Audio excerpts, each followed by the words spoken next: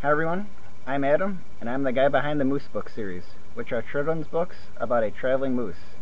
Today we're going to be reading The Moose's Day at Fantasy Island. Fantasy Island used to be an amusement park located on Grand Island, New York, and Grand Island is sandwiched right in between Buffalo and Niagara Falls. I wrote this story because I wanted to relive my childhood memories at the park, and when I got older, I brought my kids to the park, so I wanted them something to remember the park by. So, if you want a fun story, buckle up and let's go for some rides.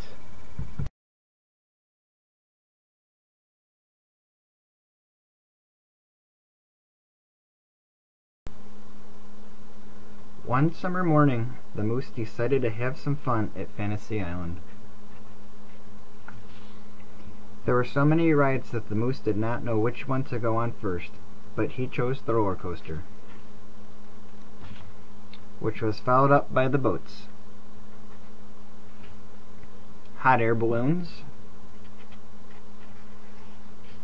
and a tall slide. He hopped on a biplane and got in a dogfight with the Red Baron. Next, he rode the famous Blue Goose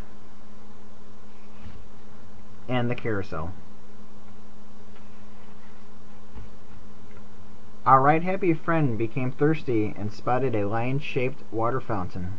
At first, the moose was nervous that the lion was going to bite him, but quickly realized it was a pretend lion. The moose quickly found himself in a western town, where he became an honorary sheriff. A short while later, the moose crossed over a small wooden bridge, where he fed some fish and turtles. As he walked past the midway, he wanted to play some games, but he did not have any money, so he kept walking. Then the moose took a leisurely drive in an old-fashioned car, but preferred the high-paced thrills of bumper cars.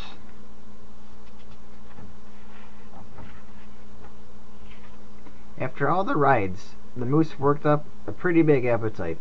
It did not take him long to find food. The moose ended up ordering a bag of cotton candy, a snow cone, a box of popcorn, a candy apple, and a large loganberry.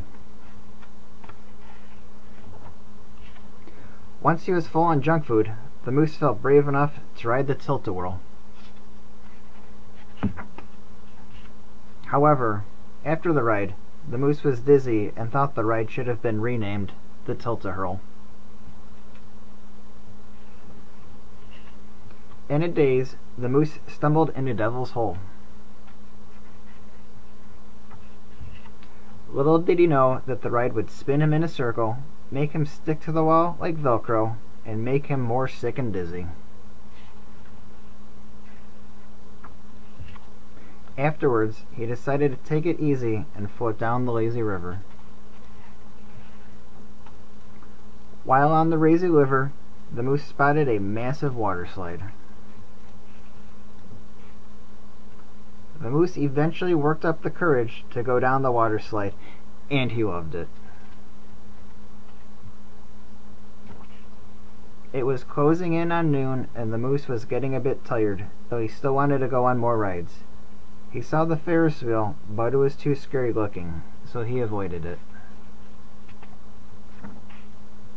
Instead, the moose had a nice and relaxing ride on the train, where he fell asleep. The end.